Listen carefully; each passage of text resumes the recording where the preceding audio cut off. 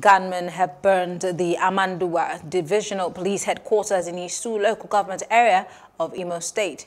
The latest development had increased to 4 the number of Divisional Police Headquarters razed in the state in less than 1 week.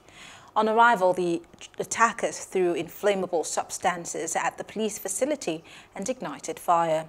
Our correspondent saw video footage where a police station was up in flames.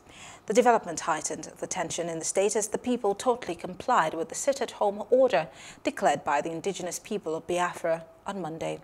The fresh attack came just 24 hours after a former presidential aide, Amandugba, was killed in the state.